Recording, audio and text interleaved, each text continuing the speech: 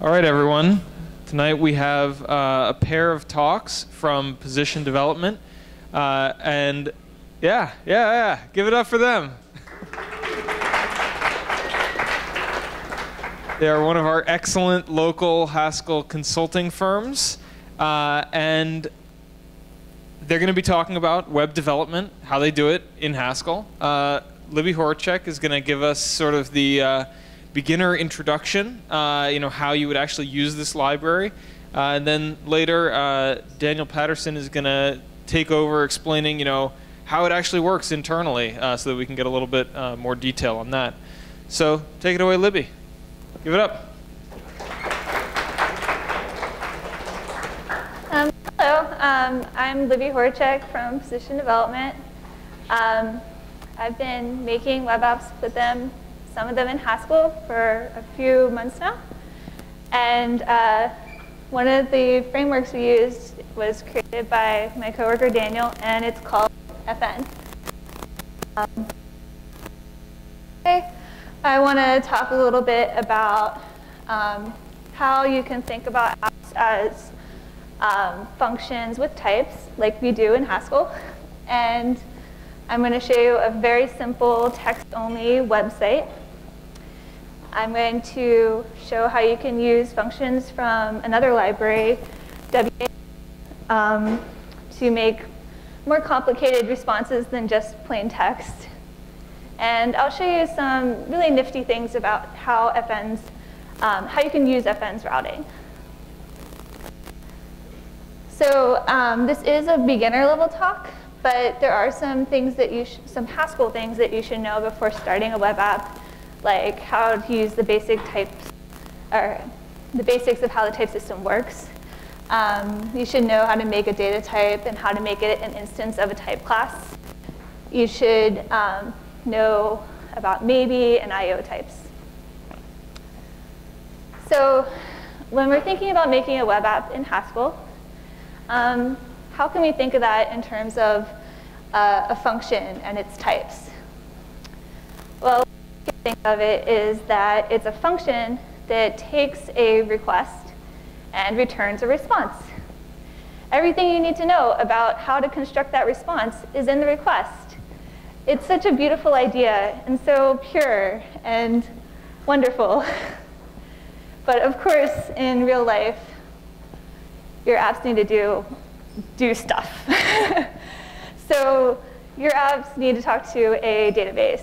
They need to cache things. They need to make API calls and set cookies. So just saying that it's a request to a response is not enough. But you can still make a type that expresses this, right? You can say it's a request and some context, and then it does some stuff, so it's IO, and it still returns a response. So what is FN? FN is a library that gives you tools for representing application state, parsing your request and routing it, for constructing a response, and for interfacing with these other libraries, API and the server work. So here's what a very, very simple website would look like. Wow, it's amazing. And so that's our index page, and if you go to any other page, they're not found. But it's simple enough that I can say in one slide how it works. So it still has some application state. It has the request. So we can make a data type that contains just a request. Then we make some functions that will tell FN how to get the request out of the context. Does that make sense to everybody? Okay, cool. The context is also where you could put things like your database that you're going to talk to, or Redis, or whatever else you needed. When we're actually running our website, it's going to be using these two libraries, WAI and Warp. So WAI is a common interface for web frameworks and web libraries that gives you a way that you can include different libraries for sessions and logging. And yeah, Warp's the server. So this is how you make your context run in this server. So we use Warp's function run, which takes just an integer for the port number. And we're going to give it an application. But what is our application? Well, fn gives you 2y, which you can use by giving it a context to start out with, a function that tells how to take a context and make a response, and then it'll return an application. So what is our context-IO response? We're going to make one. And to do that, we're going to use a couple more functions from fn. There's route, explain in detail in a minute. Route takes a context and a list of routes and tries the request against those routes. We also use fall through, which will give us a response if every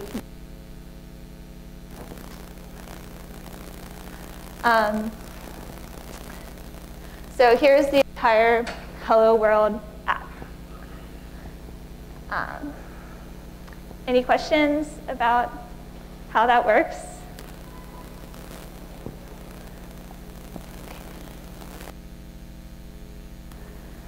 So you don't want to be just plain text. So there are a few different ways to construct responses that fn gives you. So for 200 responses, there's OK text and OK HTML. The only difference being one is text and one is HTML. And the same for 500 status and 400. You can also construct your own. WAI's response type. So let's say you wanted to implement a kind of obscure protocol.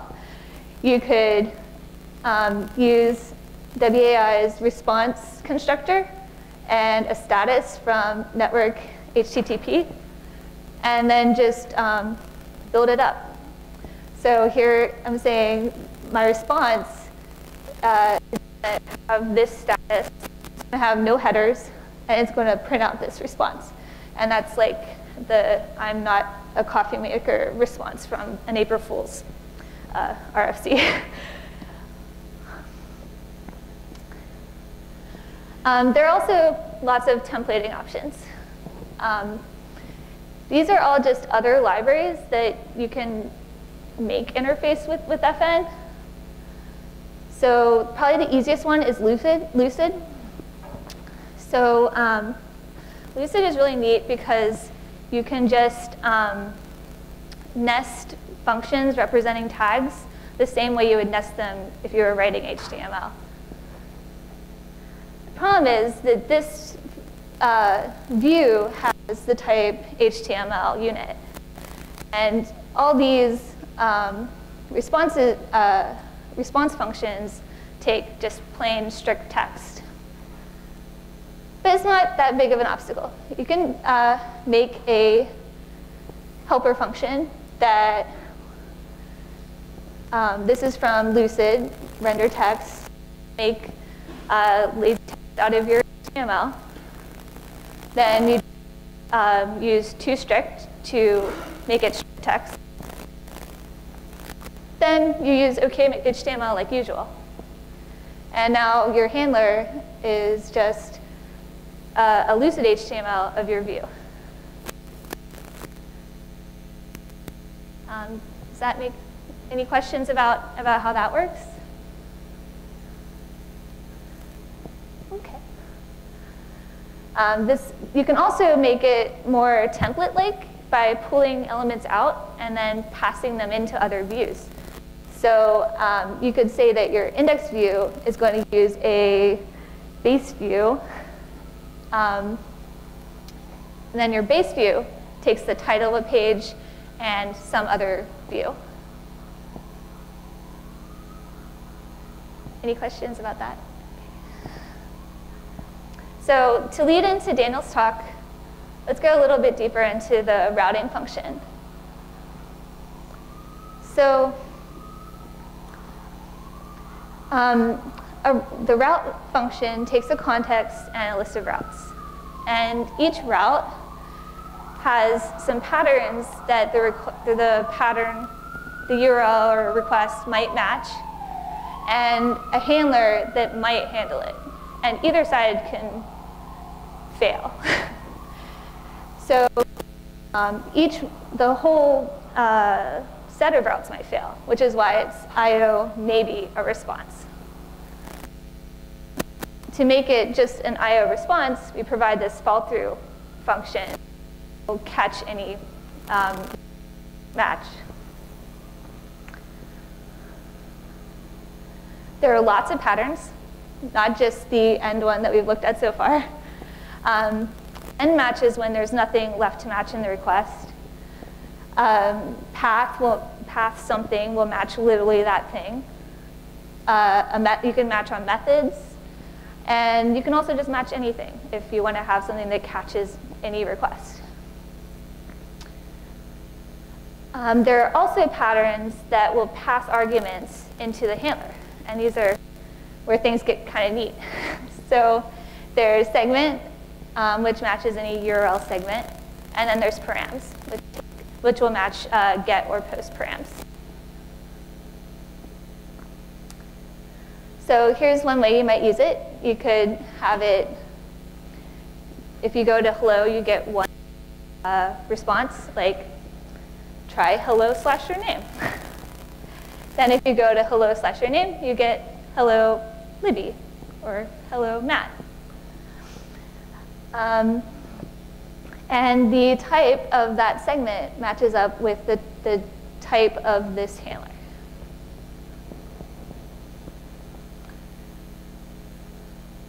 Oh, whoops. That skips over that.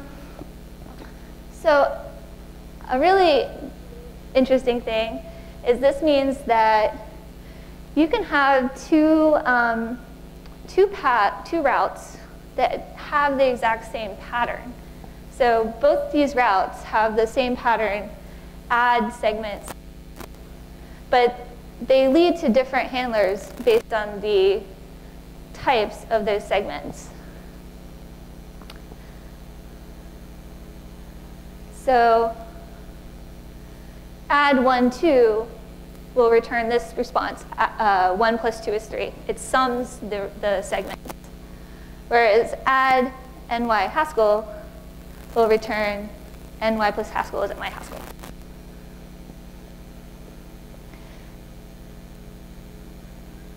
You can also have two different routes that lead to the same handler.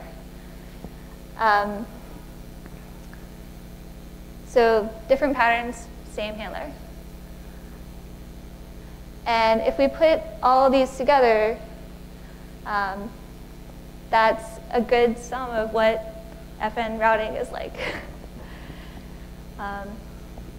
Any questions about these? Yes?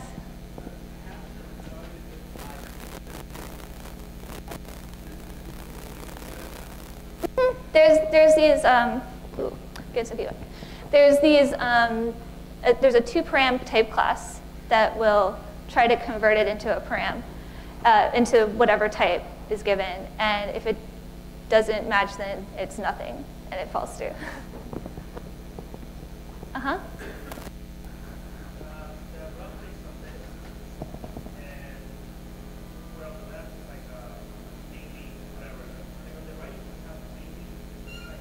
Yeah.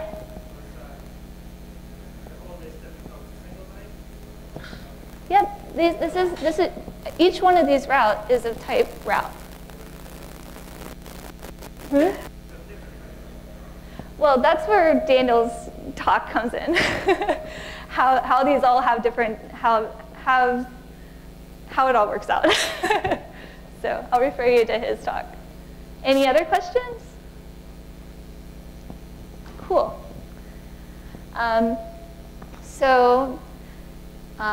If you want to learn more, we have a website now. It's brand new.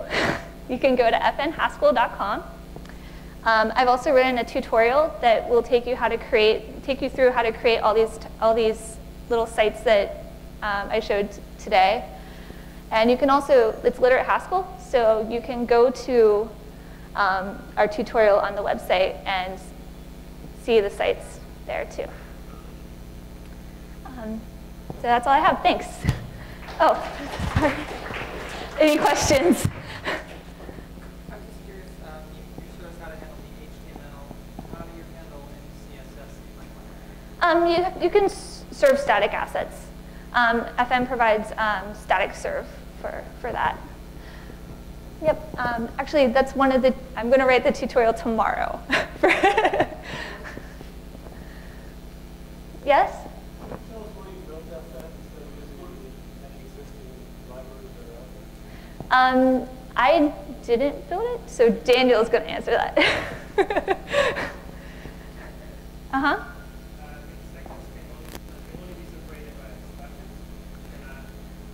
Sorry?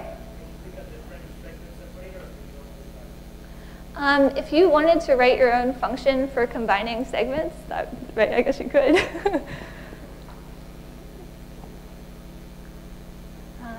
Anything else?